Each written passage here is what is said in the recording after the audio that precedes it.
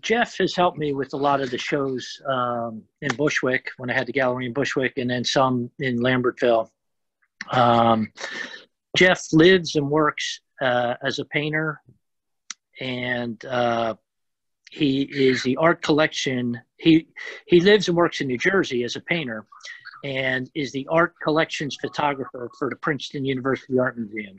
He holds an MFA from the School of Visual Arts in New York, and his paintings have been exhibited in Brooklyn, New York City, New Jersey, Los Angeles, Pasadena, and Philadelphia.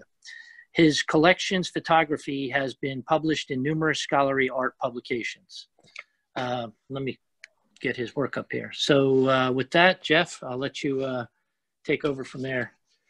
Thank you, Gary. I was going to talk a little bit more about kind of the things that motivate me more than actually my work. But what you're looking at here is, just so you know what it is oil and acrylic on panel, and it's 14 inches high. And I chose this one because Gary and I showed it at the Chamber of Commerce exhibition. So maybe some of you saw it in person and you'd have a sense of it.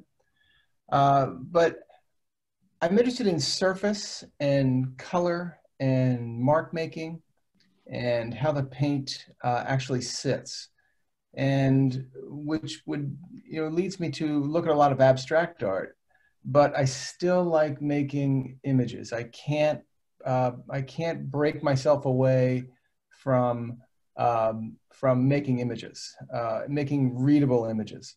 And most of the paintings I've liked over the past decade, I think, of my work are images of women. And I've settled with that a long time ago.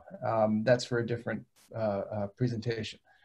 But, as I look back at this picture, one of the things I'm also doing now in the studio is I'm packing things up and putting them away and boxing them up. And this is one of those that I don't see very often. And I have to pull them out to look at them. And, when I look at this picture, I actually don't remember how I got to this point. And I don't mean that it's some crazy genius thing, but when I look at those pale pinks, which I think are the last parts of this, I don't remember how I got there, or how I got to that hair that goes across the forehead. So so I thought I'd talk about the motivations and how I do this. So go to the next slide, please. Oh, there should be one before that.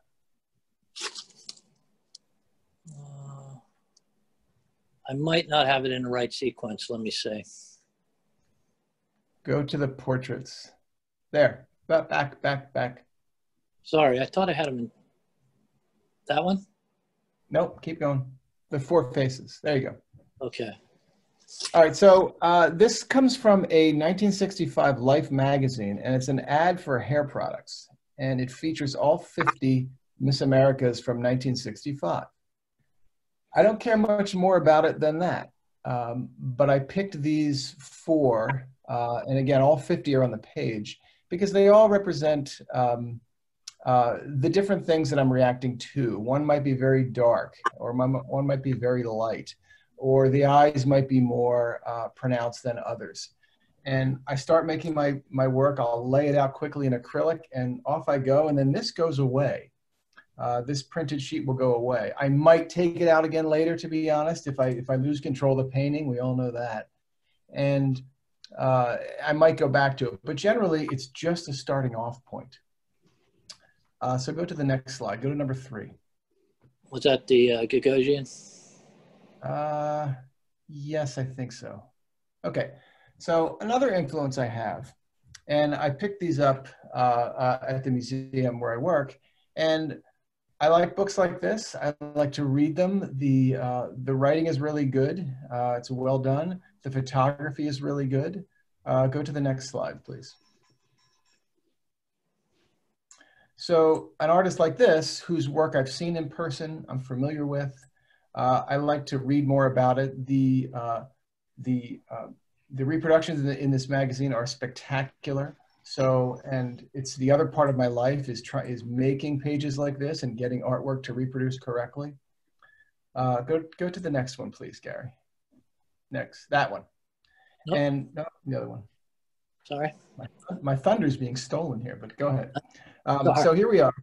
And I love seeing this. And I want to point out that this is not like being in Gagosian Gallery and seeing work. I'm not comparing it to that. I'm talking about when you're looking at something online or in a magazine. And I love this. And I admire both the artwork and I understand, how well it was photographed and how well it was reproduced. So now go to the next one. Oh, that's interesting. Oh, sorry. But page 3 of this book is still this. And you might see this in the New York Times too, where you see a big glossy ad. And I'm here to tell you, this page is as interesting to me as the paintings page. Not comparing to the gallery, of course, but when you're looking at the magazine.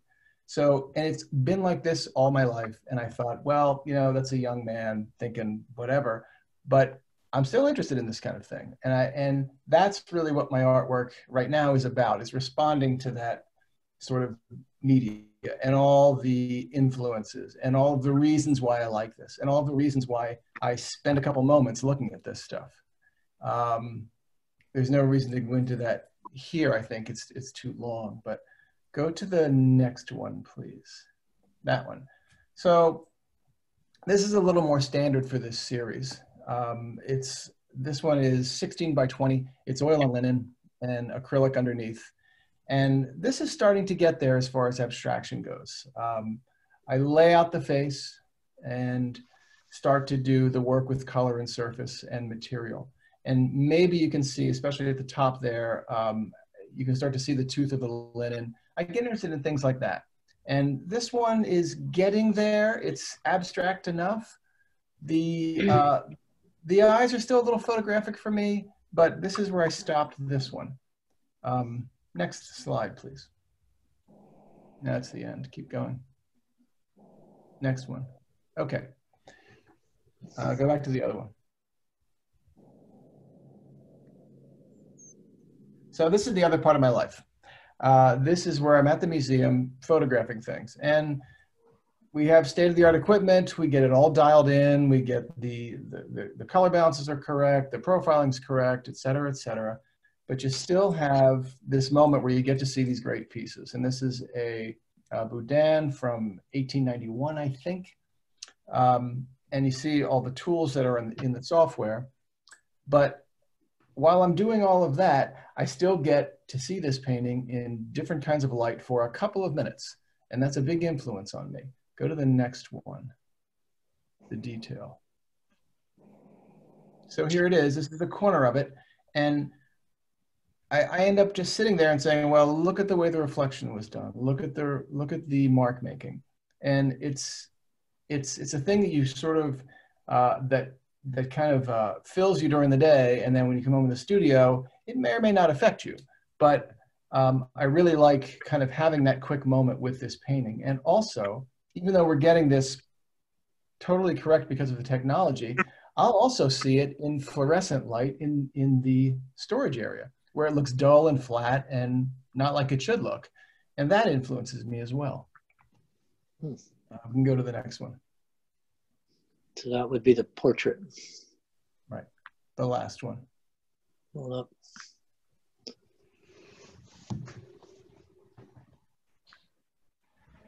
That one. So this isn't the best illustration, isn't the best reproduction of this one, but this one is my favorite so far. And the reason I like it is because it is so flat. And it gets to me that mix of abstraction and an illustrated sort of image. Those yellows and those browns and those grays are really flat. And it's on a real slick, thin piece of linen. So this is where I'm expecting to take the direction of this series. And that's about all I had to say. All right, thank you. Thank you. Lauren says, very interesting.